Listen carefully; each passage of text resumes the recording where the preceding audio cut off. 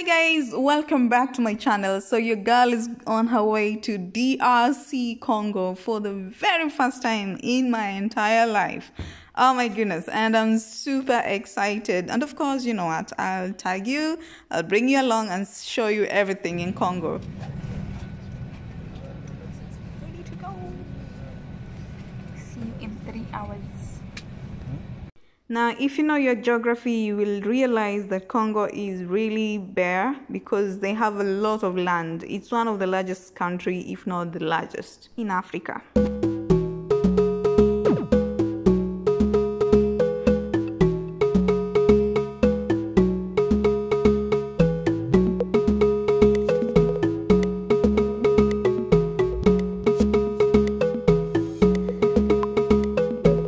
So it was time for us to have a little bite, and of course it's going to be something light because it was a very early morning flight, and definitely give you very light food.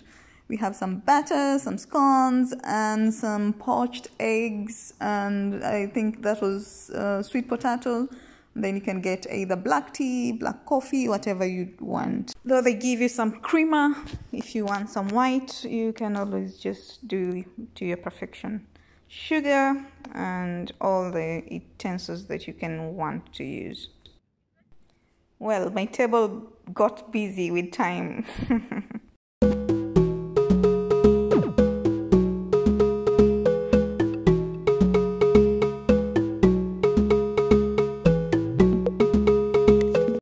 So at this point you are about to land, and you could clearly see a lot of streams or rivers, because one of the largest river is River Congo, and of course there are so many branches from it, so there are so many streams in Congo.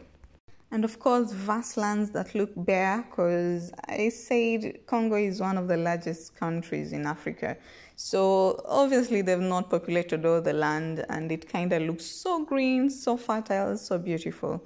So yeah, Africa is really beautiful.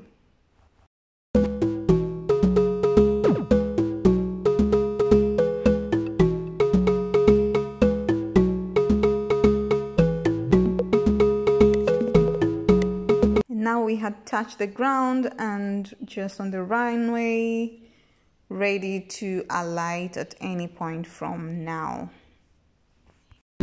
Wenzetu wanawalaki watasaidia vilivyo. Wageni wetu naenda safari, tutatakia kila la heri lifike. Kwa wale ambao wanatamatisha safari hapa Kinshasa tutasema. Now immediately you land in DRC, what will hit you hard is the weather. There's a sharp contrast, of course, when you're in the plane, all the ACs and all that. But if you're coming from some cool place like Nairobi, you'll realize how hot it is.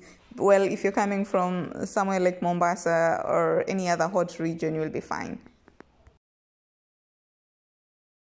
Now, what you see on documentaries, I will say is exaggerated truths, simply because I feel they're exaggerating on the weak areas of DRC as opposed to just showing the whole picture. Well, you might have seriously low or maybe dirty areas and bad cars, you know, but trust me, there are very posh areas in DRC. And if you get to travel, you see now the sharp contrasts.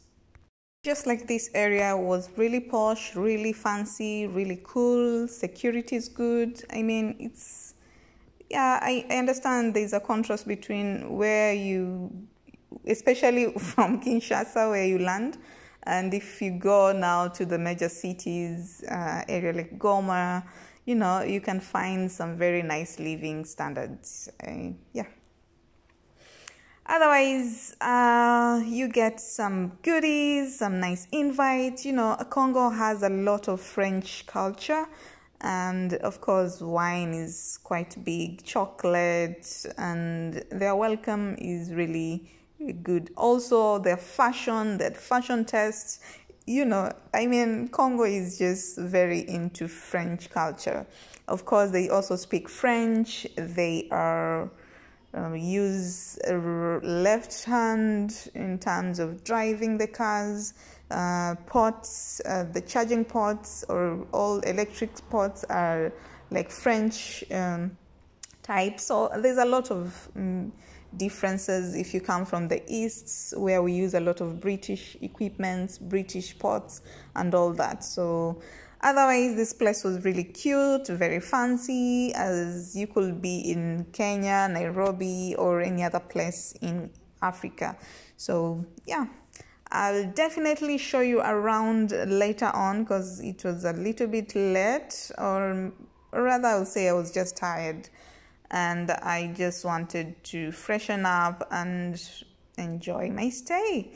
So yeah, I am in Congo and I'm super excited to show you around, show you the rivers if I travel to Brazzaville, because the river is the difference between Congo, DRC and Brazzaville. So if I travel there, then I'll let you know. Otherwise, thank you for staying with me and traveling with me to DRC. I hope you're safe. See you next time. Bye.